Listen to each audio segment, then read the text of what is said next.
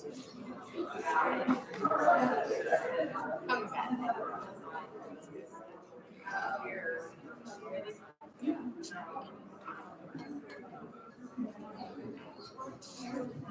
welcome. Welcome, Bowie students and parents, to our Moving On Up night. All together here tonight, you'll be able to participate in this session with the PSAT as showing behind me. You'll be able to participate in a Moving On Up session, which will involve learning about AP classes, ACC classes, and UT on-ramps classes. And you'll also be able to learn about course registration. You have in front of you hopefully a flyer that indicates that based on your child's last name, which session you should attend starting at 6:30, and we would appreciate you following those guidelines so that we can just get everyone served tonight. I'm going to start by introducing myself. I'm Susan Leos, Dean of Instruction here at Bowie High School, and again, we appreciate you all being here tonight. And I have beside me Amy Jo Grant, Mary Jo Grant, I'm so sorry. She is going to be here presenting about PSAT results, how to read those, and what that means on significance for you and your child. Thank you so much, Mary Jo, for being here. No problem. All right, everybody can hear me okay? Give me a thumbs up in the back if you can hear me. Live streaming people, you can hear us too? You can't give me a thumbs up because you're on the computer. So this is our first time live streaming this, which is really cool. For those of you who are here in person, you should have some handouts we had in the back. If you don't have any handouts, that's okay. You don't need to hop up, just raise your hand. And Amber will bring you some. So if you need some handouts, just raise your hand and Amber will bring those over to you. Just relax and keep your hand up. If you are streaming this online and you don't have handouts, that's okay. We'll make sure all of these are available digitally to you as well. So we've got a lot of information to cover tonight and not a ton of time to do it. So forgive me if I talk quickly. If you have questions, jot them down. We'll try to leave a little bit of time at the end so that Amber and I can answer those questions for you. And you can always email us at info@morethanteacher.com if you think of something later on as well. So my name is Mary Jo. I have been with More Than a Teacher for over 10 years now, and I really love what we do. I get very excited to come out to events like this and talk to parents and students about understanding these school reports, especially after the PSAT. For those of you here in the cafeteria, let me know who I'm talking to. If you already have a couple hands up, if you need materials, that's okay. If you are here though because you have a freshman, just give your hand like a little lift. Okay, cool. If you have a sophomore, awesome. Juniors, woohoo, okay, and any seniors. All right, perfect. So this information that I'm going to be sharing with you tonight is most relevant, of course, for juniors. 11th grade really is go time for the SAT and ACT. So I'm going to spend some extra time talking to juniors about their timing and their plan. But if you have a freshman or a sophomore, I've got some great information for you too. And Amber's got some more handouts. Don't worry if you still need something. We haven't forgotten. So we're going to talk about the PSAT score report first. Then we're going to talk about SAT versus ACT. Let you know what the differences are there. And if we have some time, we'll even talk about college admission. So what's the PSAT and why do students take it? What's the big deal? Now, if you're a parent like I am, you're wondering why we do so many tests. We do a lot. There's end of year exams, there's AP exams, there's a lot of things. There's the TSI. What's the big deal about the PSAT? And the big deal really is what the P stands for. The P stands for preliminary or practice. So the main reason why you take the PSAT is so you know what to expect when you take an SAT later on. The SAT is the test you'll use for college admission, and we don't want you to see it for the first time when you're taking that official test. We want you to be familiar with that content, familiar with the timing. So the main reason you take it really is it's a practice test. So relax, it's just a practice. The other reason why students are taking it that's important to consider is national merit consideration. Have you guys heard about National Merit Scholarship before? Just nod your heads in, yeah? Okay, awesome. National Merit is the largest private scholarship corporation in the country. These are not scholarships that are like, here's $500 for books. These are scholarships that could be a full ride, depending on the college you're looking at. I had a parent who came in and her student had earned $130,000 worth of scholarship. Is that a big deal? Absolutely, that's super exciting. I'm not going to spend a ton of time talking about national merit tonight though. because it goes to less than 1% of students in the nation. It is a very, very competitive competition. The first qualifier for national merit is your junior year PSAT scores. So if you have really outstanding junior year PSAT scores, you may be in the running. And I can answer more questions about that at the end, but I don't want to get stuck down that rabbit hole. Now, another thing you can use PSAT for is for TSI. Your PSAT scores can take the place of TSI for 10th grade students. I'll talk more about the score cutoffs you're looking at for that. Question I get from students this time of year is, what's a good score? Or even worse, they don't ask me what's a good score, they just tell me when I say, how'd you do on the PSAT? I did terrible. Well, what was your score? I don't know. Well, that's not good. So to start answering the question, what's a good score, we need to know what your score is, right? So get familiar with that. The other thing is, what's a good score is going to be different for each student. Are all of the Bowie students going to graduate and go to the same college together? No, right? Absolutely not. That would be adorable, right? That would be cool. It'd make the news. This year, everyone from James Bowie High is going to Texas Tech. They'll all go together and stay in the dorms. That's not how it goes though, right? You're all applying to different colleges. Some of you want to go out of state. Some of you want to stay really close to home. Some students aren't ready to start and they might do a gap year. So it's a different plan for everybody. So what's a good score depends on you and it depends on where you want to go. So we have to start with the end in mind. We have to start by thinking about what colleges and universities you're interested in. That'll help us answer that question. So we are going to spend some time, we're going to talk about next steps, SAT and ACT. We'll get there in just a bit. So first thing is you do need to be able to log into your College Board account and see your scores. Have any of you already seen your PSAT scores? Yes, awesome. Awesome. If you haven't done that yet, they're available. You log into your College Board site, it's collegeboardstudent.org, and there's some prompts that you can follow. You'll have to use the same email address that you used when you signed up, when you took the PSAT. So some students are like, I have no idea what email address that was. That's okay. You can contact your counselor and they can get you pointed in the right direction so you can find out how to access those scores. You need to get that information. There is a paper score report.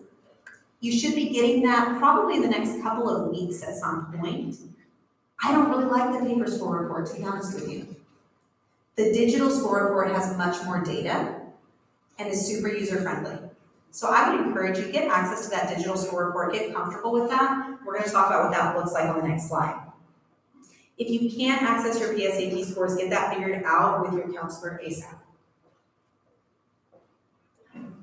Okay, so on the screen right now I have a sample score report. Hopefully you can see it.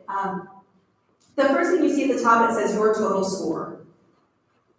What's a perfect score on the SAT? Anybody know? 1,600. I heard some folks shout out. Okay. Perfect score on the PSAT is what? 1520. What's up with that? Right? There's this 80-point difference. What's going on there? College Board says that the SAT is about 80 points harder than the PSAT. We don't see that. If we're looking at both practice tests, one doesn't look much harder than the other. But the SAT is longer. It takes a little bit more time and it has more questions on it. What we see is that the total score you got on your PSAT is representative of how you would do on an SAT if you took it same day.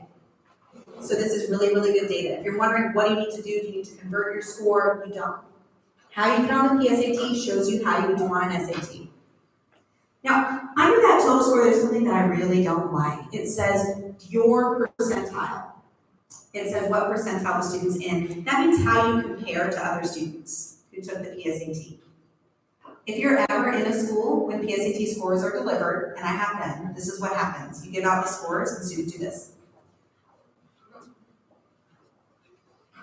They want to see how they did compared to everybody sitting next to them. Is that helpful? No. It's really not, because like we already said, are they all going to the same college? No. So somebody could be really proud of their 1090, and they should be, and somebody else could be really needing to do some work on their 1300, right? So you don't need to compare your scores to each other. You need to figure out where you want to go and compare yourself to that. It's a lot more helpful. So I really don't like the percentiles there. Also, sometimes that's based on a sample percentile, which means it's not comparing you just to other students in Texas or other students in the nation. They've taken a few schools, a few high schools in the nation, and they're comparing you to those couple schools. Does that sound relevant to you? Does that sound useful? No, that's not that helpful. So I want you to look at these numbers. These numbers are more helpful that we look at down below. So your total score is based on two sections. Evidence-based reading and writing, that's sometimes called the EBRW. I'm going to call it the verbal score. Okay, guys, don't turn me into College Board. College Board doesn't like to call it that, but that's what I call it because that's what it used to be called. And because that's what it is. So the verbal side is your reading and your writing and language. The other side is math. So 4 sections. Evidence-based reading looks like reading comprehension. Your student's seen this since about 3rd grade. You read a passage and you answer questions. Then you have a section called writing.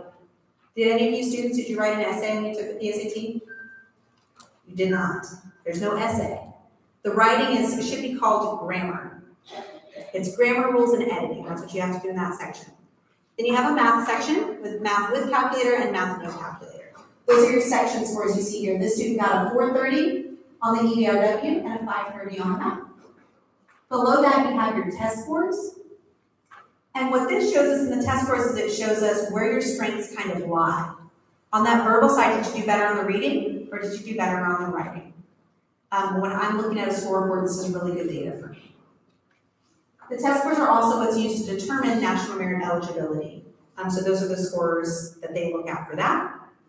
For national merit, it's weighted a little differently. We said there's 4 sections that get turned into 2 sections, right? You have verbal and math for the SAT.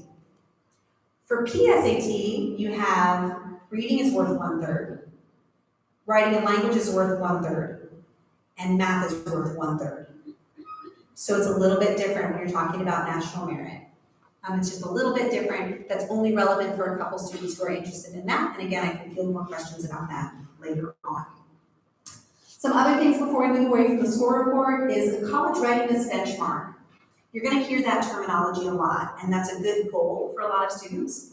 Make sure you're hitting that college readiness benchmark. When you're looking at your score report, you see a green, yellow, red under each section. We like green, yellow, red because we know what those colors mean. Most of you do. Some people I saw driving on their way here did not know what those colors mean. They were a little confused about green, yellow, and red. Usually, green means what? Go. Yellow means caution. And red means, okay, so for purposes of College Board, green means college ready. So if you're in the green, you've already hit that college readiness benchmark. If you're in the yellow, you're not there yet, but with some work you will be. If you're in the red, you should give up. No, not at all. That was a trick. If you're in the red, there's some other things that you're going to need to work on to get closer to college ready. I don't love the green, yellow, red because I think it's a little bit oversimplified. For some students, they may already be in the green, but they need to continue working harder. So I don't want you to see that and be like, check, mission accomplished, I'm college ready. Because if you're applying to a school like Rice, do you need college ready minimum? No, you need much higher than that, right? So again, start with the end in mind. Think about the college that you want to go to when you're determining if your score is what you need it to be. A little bit more information about national merit. I'm not going to spend a ton of time here, but so you know what the cutoff score was last year. Looking at those 3 test scores, they take each test score, multiply it by 2. So reading times 2, writing and language times 2, and math times 2. They add those together, that's your selection index. A perfect selection index would be a 228. That's a student who missed 0 questions on the test. They exist, guys, but they're really rare. Don't worry about that. They're a rare breed. The National Merit Selection Index score for Texas last year was 221. What does that mean? That means that student missed fewer than about 3 questions for each section on the test. So when I say it's a very competitive competition, that's not to make you feel discouraged. That's just to let you know it's very tough to get those kind of scores. That's why we make a big deal about students who earn them. That's why we give them a lot of kudos and a lot of celebration. So looking a little bit more deeply at your score report here, we talked about test scores. We talked about the green, yellow, red. There's something called cross-test scores. These can be used to determine AP potential according to College Board. I don't look at these. They're not that helpful for you. You're not going to see any big surprises there. If your student usually does well on math, guess what? They're going to have high math cross-test scores. They usually do really well in English. They're going to do well there. The reason for this is to encourage you to take more AP classes. Why does College Board care if you take AP classes? Because they own AP exams, guys.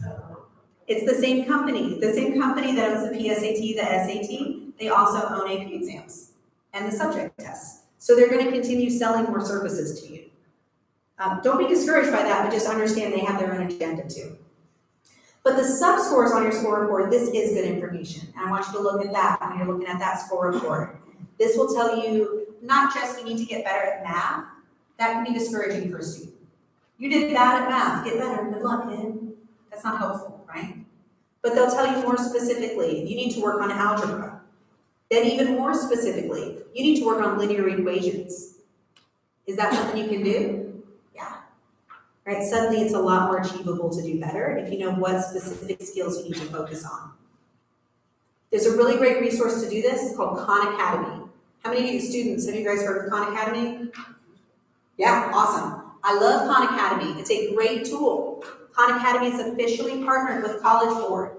This means when you take your PSAT scores, you're on your College Board account, you can link to Khan. They input your PSAT scores and give you specialized feedback. They give you practice questions specific to your skill set. So Khan Academy is great for skill building. A couple things to keep in mind for Khan Academy. If you are not self-motivated, is an app the best way to practice? Probably not, right? A lot of students will tell me, yeah, I have that on my phone, but I haven't even opened it one time. That's not useful. What they saw with Khan Academy is it takes about 20 hours of practice for a student to improve their score by on average 115 points.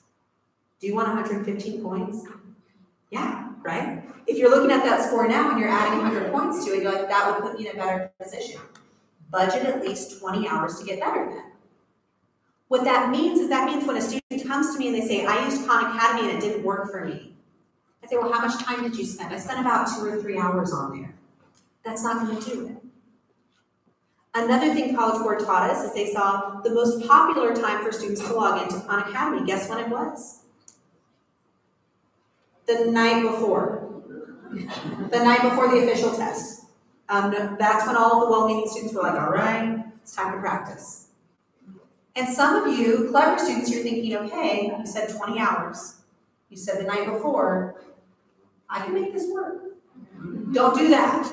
Don't do that. What we find at More Than a Teacher is that about a month or a month and a half is the perfect sweet spot for you when it comes to getting ready. Okay? If you start now, but you're not testing until June, that's too much.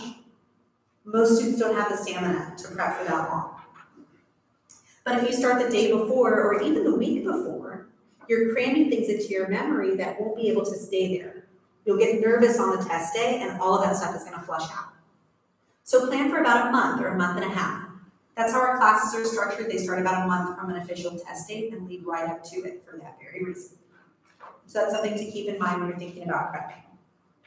Okay, I'm going to move away from PSAT and talk about SAT and ACT. In your handouts, you have a chart that looks like this, or that'll be available digitally online for you folks as well. I'm not going to read this to you. You can take your time and read through it. I am going to give you some basics.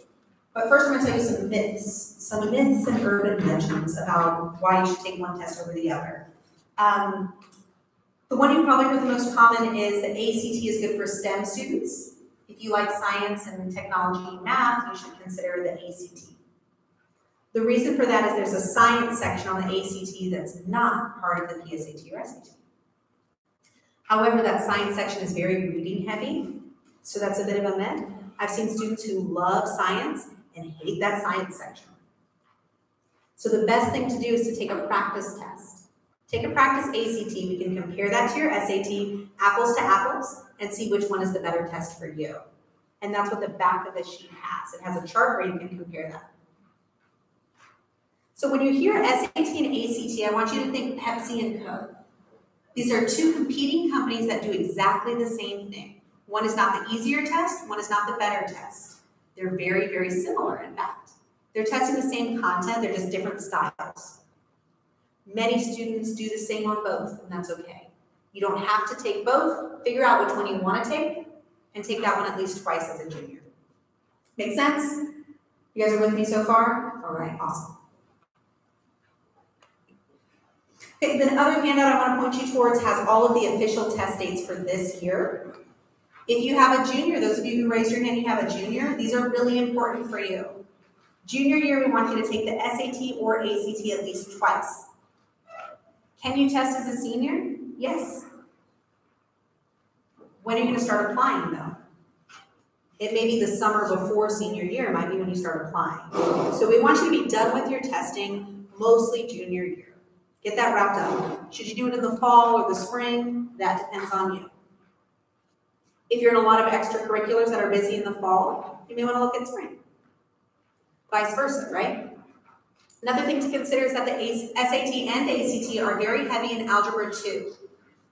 So if you haven't had Algebra 2 yet and you're a junior, you're going to need them.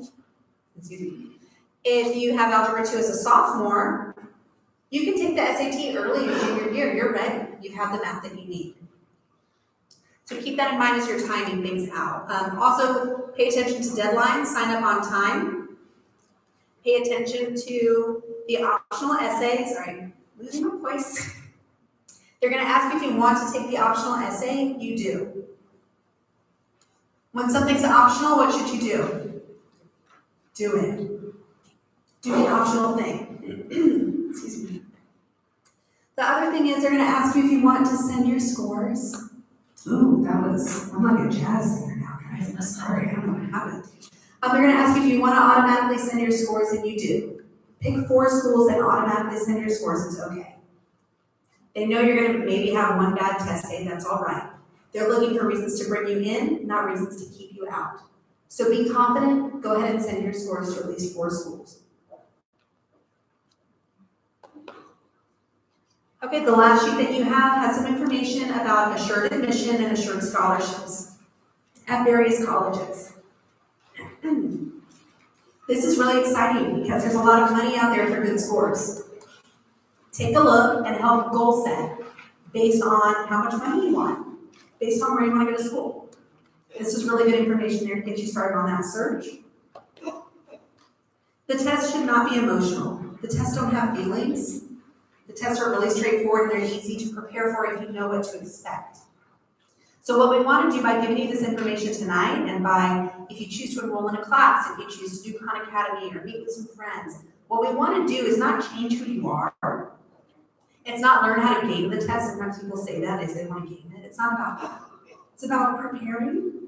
I'm not emotional, I'm just losing my voice, sorry guys. It's about preparing and doing your best though. I've yet to meet a student who can't improve. Typical point improvement that we see is about 100 to 200 points. That's what Khan Academy saw too, right? Based on 20 hours of work. So that's what you can expect to see if you're willing to put in the work. If you have questions about SAT, ACT, or PSAT, stick around, but I'm going to wrap up at that. If you want to email us, we can set up a free score consultation and meet with you to look at your PSAT scores in more detail. I'm also going to be back on campus on January 24th during lunch. So students, if you print out your score report and you come have lunch with me, bring a brown bag lunch, sit down with me in the counseling office, and I'll look at your score report with you and give you feedback. And it's free. You don't have to sign up for anything at all. Information should be free. We want you to feel empowered. So come and take a listen to that. If you have any questions, we're happy to help. Thank you guys so much for your patience. Thank you, Mary Jo. Thank you so much.